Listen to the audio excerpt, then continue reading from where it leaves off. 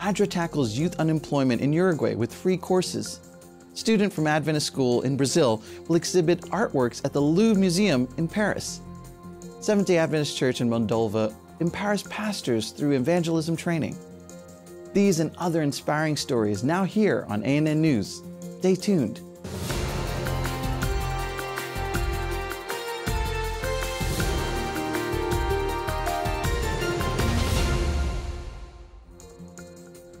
ADRA combats youth unemployment in Uruguay by offering free vocational training courses. Uruguay is the country with the highest youth unemployment rate in South America. According to official data, 6 out of 10 unemployed people in the country are under 30 years old, although at the same time, it is one of the nations with the lowest overall unemployment rate. In addition to that, in the field of education, 60% of young people aged 18 to 24 do not finish high school, which is assumed to be an impediment to finding work. This is because when looking for a job, young people only have academic training as a tool since they do not have work experience. In this scenario, the Uruguayan youth population seems to not be finding solutions in the job market. In the last period studied, the youth unemployment rate is 26.4%, almost triple the national unemployment rate of 8.2%. To help the younger population, the Adventist Development Agency for Support and Assistance Resources in Uruguay offers free professional training courses. Among the options are classes in hairdressing, cooking, polygraphy, and crafts. Additionally, for young people who show interest in returning to school or who have difficulty with their studies, ADRA also provides school support classes. Every year, the Development Adventist Agency manages to support more than 1,000 children and young people throughout Uruguay. A student from the Adventist school in Rio de Janeiro, Brazil, is on the verge of achieving an extraordinary feat. Endowed with exceptional talent for canvas painting, she will have artworks exhibited at the Louvre Museum in Paris. Sofia Helena, a 10-year-old girl, began her artistic journey in the halls of the Adventist College of Jacarepaguá in Rio de Janeiro. Endowed with exceptional talent, Sofia impressed her teacher with her unusual artistic skills, who informed her mother, recommending that she invest in her daughter's talent.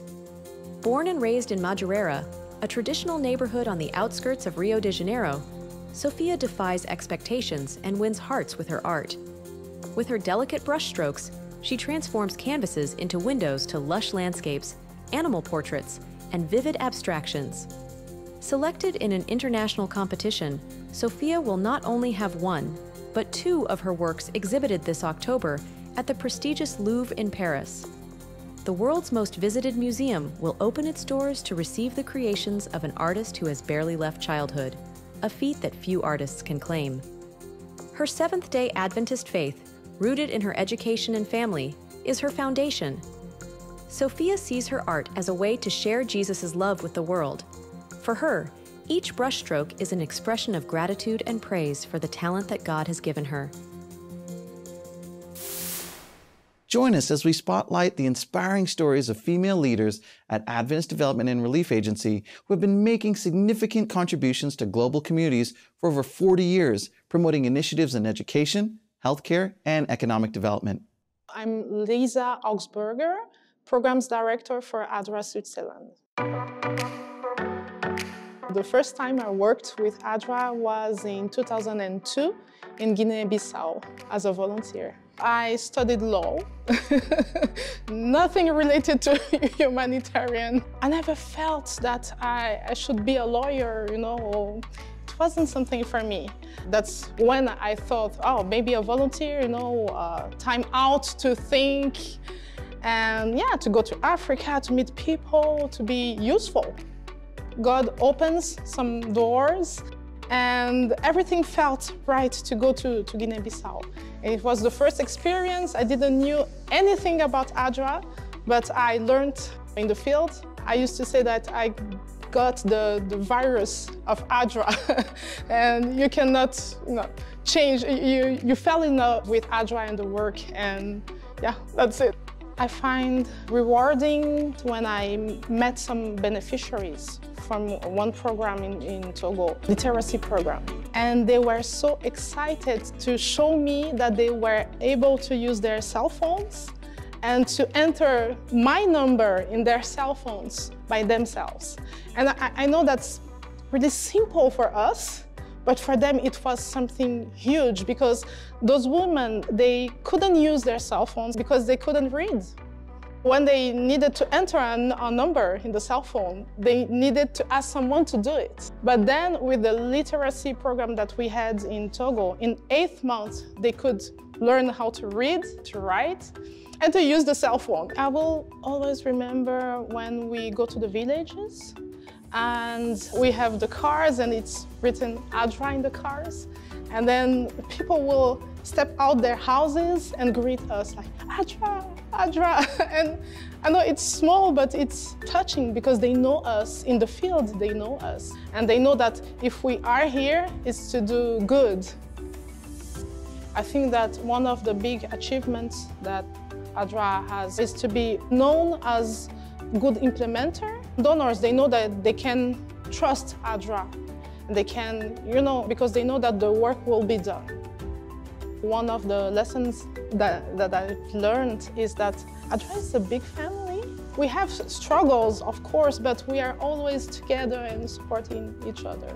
I believe that ADRA has impacted where we work. Sometimes beneficiaries, they feel like they are transparent or nobody sees them.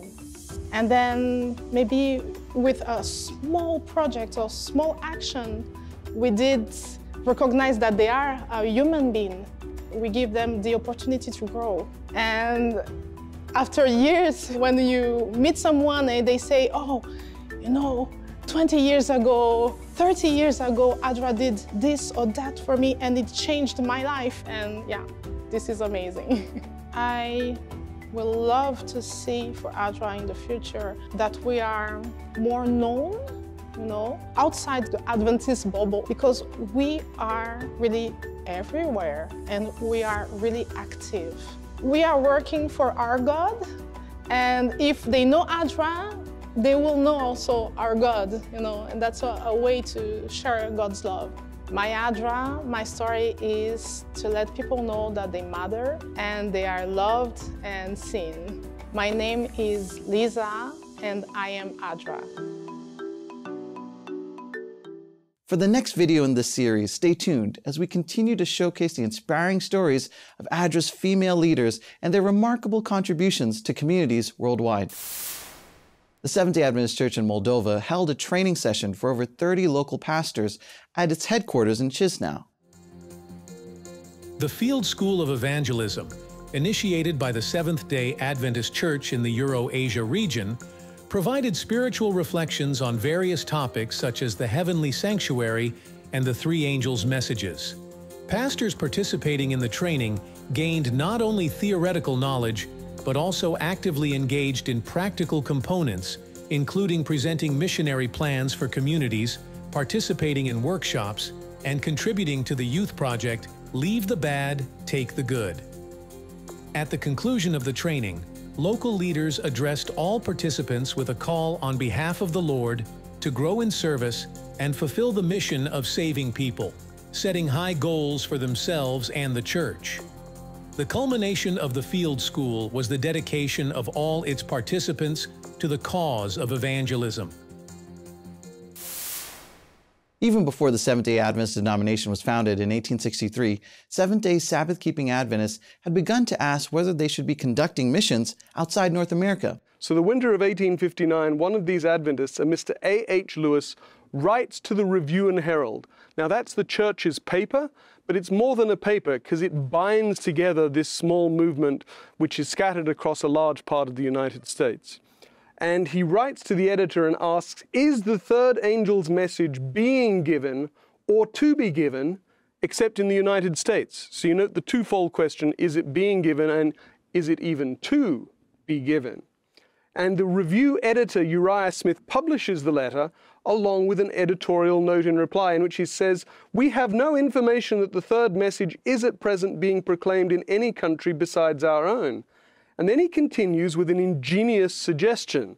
He says, it might not perhaps be necessary to do this, he means, in order to fulfill Revelation 10:11, because our own land is composed of people from almost every nation.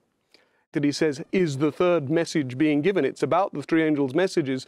You might expect him to reply in terms of Revelation 14:6, but instead he replies in terms of Revelation 10:11. Do you want to read that for us? Yeah, sure. It says, "Then I was told, you must prophesy again about many peoples, nations, languages, and kings." So this is probably because they were so close to the disappointment. Right. Well, closer than we are, though you have 15 years between the disappointment and this. But most of them have gone through that. Yeah, and they feel like the little scroll that they've eaten Exactly. So they still feels exactly. bitter. It's sweet in the mouth, but it's bitter in the stomach. For the full episode and other videos delving deeper into the Seventh-day Adventist faith and its story, visit our official channel on YouTube. How can you make your business your mission? Thousands of Adventist entrepreneurs gathered at Southern Adventist University in Tennessee, United States, to learn how to use their businesses as tools for testimony and ministry. Sponsored by Hive, the event underscored the importance of integrating mission into business. Bringing this news is Steve Dickman from OCI, an NGO seeking to establish a global network of lay ministries. Hi, I'm Steve Dickman, OCI on the Front Lines Report. I am at Hive today. Exciting convention. Entrepreneurs gathered here from all over the country, probably all over the world, right, Jared? That's right. Amazing things happening here. There's actually a focus here this week on something very interesting. Tell us about what's happening here.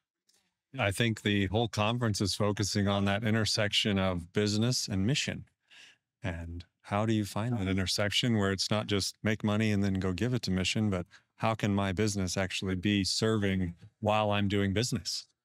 So I know you have a lot of people registered this weekend. It's going to be an exciting weekend. Some very powerful speakers are here. I just met Elder Rick McEdward from the Middle East North African Union and saw Brad. It's exciting that you have that emphasis here. Mission. How can business be your mission? Friends, it's OCI on the front lines. We're here with Hive today. If you're thinking about what to do and what God's leading you to do, we invite you to get involved in mission. Maybe business is going to be your mission. Come to Hive, find out how you can be more effective in your business for Christ. Watch now the story of the conversion of a persecuted Muslim. He was attracted by Jesus and a church with a captivating atmosphere. They came to our house and then, just came like that. They took my documents, my notebook. They took all the documents I had there. And they told my brother, if we find him, we will kill him.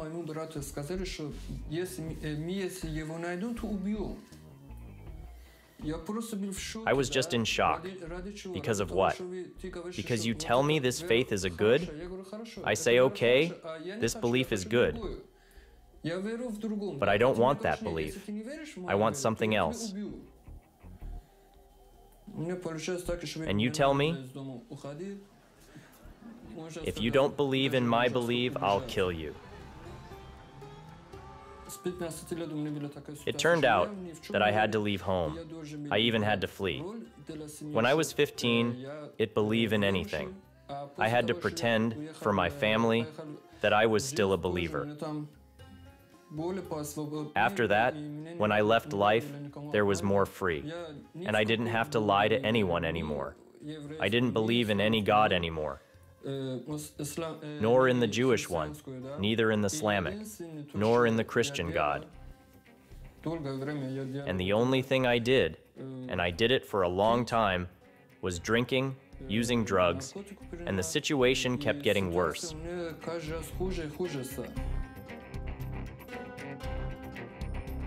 This person who reached out to me did his best to keep me interested. I watched movies about Jesus, and he called me, talked to me, and then asked, "How are you?" I said, "It's just getting worse for me." He said, "Try praying just once. Yes, you'll see." I said, "Yes, yes, fine, I will do it." Then at night, when wanted to sleep, I prayed for the first time. This was very interesting because I read every day, every month. I have tried and prayed, but I wasn't Catholic.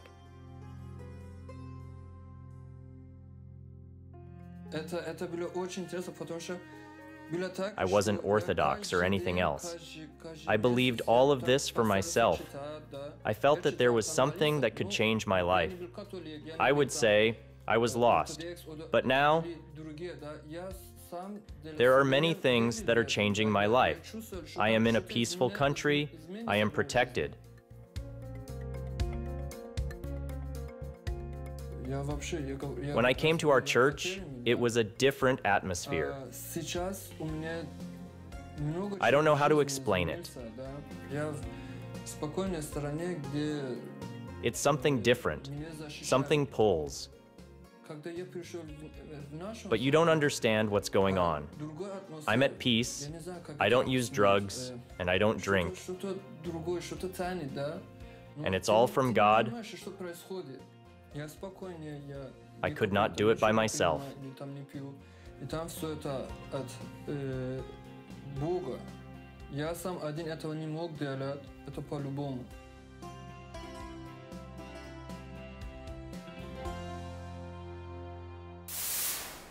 In June 2022, the General Conference Treasury and Planned Giving and Trust Services Department introduced a brand new resource for the World Church, the Mission Impact Fund. This fund is an investment in missions where the greatest impact can be realized. Its goal is to enable local churches to minister to the needs of their own communities and fulfill their mission. The Mission Impact Fund supports a worldwide effort as churches work to reach their communities in innovative and meaningful ways. Now, we present 3 of these impactful projects that have developed throughout the world, reflecting the core purpose of the Mission Impact Fund. The Hearing Impaired Education Center is located in Zimbabwe. The Mtapa Community Center of Influence for Mission is central to this project. Since February 2023, 2 programs for hearing impaired children have been launched. These are the Early Childhood Development, which is a class for children, and the Empowerment Training, which is to provide training in various lines of skills and trades for youth and adults with hearing impairment. Children with hearing impairment are not accommodated in formal schools. Hence, the Early Childhood Development Program is literally changing children's lives. The Skills and Empowerment Training is conducted in collaboration with the Ministry of Higher and Tertiary Education, the Department of Industrial Training and Trade Testing, and Guru Polytechnic College. Skills such as carpentry, clothing textiles, cosmetology and hairdressing, electrical technician training, food preparation, information and computer technology, and motor mechanics are all provided. For those in the Skills and Empowerment Training programs, graduation takes place in October of 2023, and nearly half of those enrolled are not Adventists. This provides a rich opportunity for spiritual seed planting. The Adventist Youth Center of Influence is primarily for reaching a largely illiterate population of young people. Located in Lomé, Togo, this project has been implemented by the Maranatha Philadelphia Church in the West Central Africa Division. The first 5 months of 2023 were a period of intense activity. In order to successfully launch the Amasepe Youth Center of Influence, many procedures, applications with large fees, legal and title paperwork were completed by the grace of God. Togo Conference funded this entire process, totaling 1,298,000 francs. Thus far, the Adventist Youth Center of Influence has provided health fairs and expos to more than 100 community members. The Maranatha Philadelphia Church is just getting started, and we can't wait to hear the many testimonies of this wonderful project. The Mobile Food Pantry is located in the North American Division in Montgomery County, Maryland. With the Mission Impact Fund grant, 2 school buses were purchased to be retrofitted as a mobile kitchen and food pantry. The first bus, also known as ME number 1 or the Medley Bus, has been licensed by the county to serve food, and the second bus was licensed this summer as a food pantry. Since receiving grant funds, nutritional classes have been held at Greencastle Elementary School, and the ME buses have partnered with this school to meet the needs of community members who are experiencing food insecurity and families facing health disparities. There are vegetarian and vegan cooking classes that have been enthusiastically received by both parents and students. The Emmanuel Brinklow Seventh-day Adventist Church plans to continue its reach into their community using these 2 buses as a way to meet immediate needs at the local level. The Seventh-day Adventist Church in Ivory Coast, West Africa, gathered leaders and members working in children's ministries for a training aimed at enhancing the spread of the gospel and shaping the character of children. Additionally, over 70% of the members are registered in the files of the General Conference, marking a pioneering effort among the church's administrative offices worldwide. Having everyone in mission means training people. Our leaders and members have been trained to be more effective in preaching the gospel. Those who guide our children and help form their characters are not left out. We have recently hosted the first convention for the Children's Ministries Department, gathering 400 leaders from the entire division in Abidjan, Côte d'Ivoire.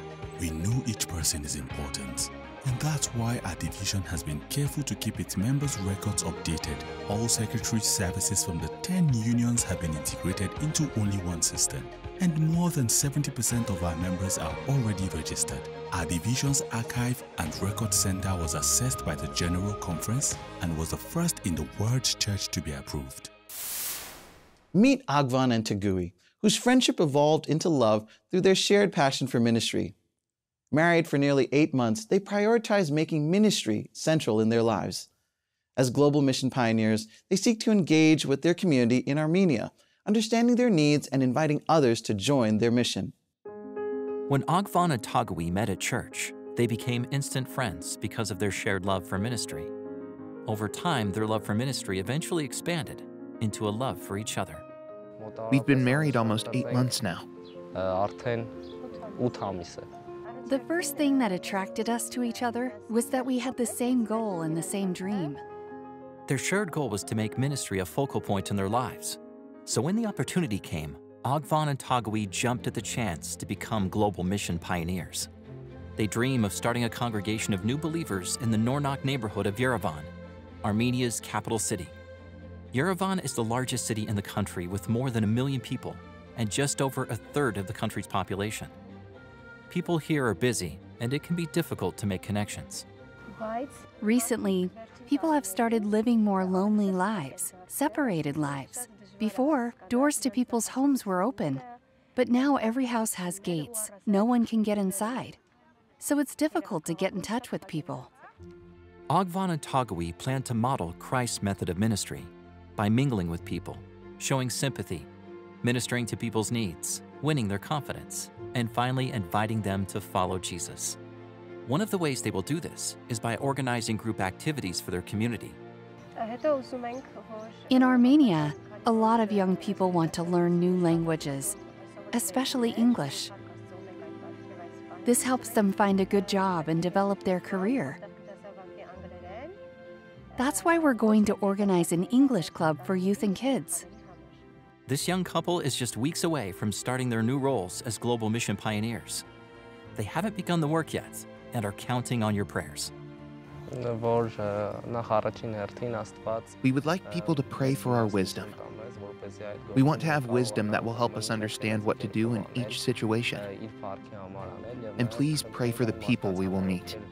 I ask that you pray for us, because missionary work can be hard sometimes. We might stumble along the way, so prayers for our continued service. Thank you for all you do to send global mission pioneers like Agvan and Tagui to places that need them most. Your support helps this work continue to the ends of the earth. Thank you for supporting Global Mission. You've watched a selection of news about service, faith, love of neighbor, and hope, carried out by the Seventh-day Adventist Church worldwide. Present in over 200 countries, the denomination seeks to be the hands and feet of Christ through its members, leaders, administrative headquarters, institutions, and support ministries. You can access other good news by joining the official channels of the Seventh-day Adventist Church on YouTube, Instagram, and Facebook, and explore the ANN website on adventist.news. Share your faith story and leave your prayer requests on our channels. We have a team praying for you 24/7. Before I say goodbye, I would like to leave you with excellent news recorded in the book of John, chapter 14, verse 27. Peace I leave with you, my peace I give you. I do not give to you as the world gives. Do not let your hearts be troubled, and do not be afraid. Study the Bible daily to learn other wonderful promises of hope. God willing, we will meet in the next edition of ANN Video. Until then, God bless you.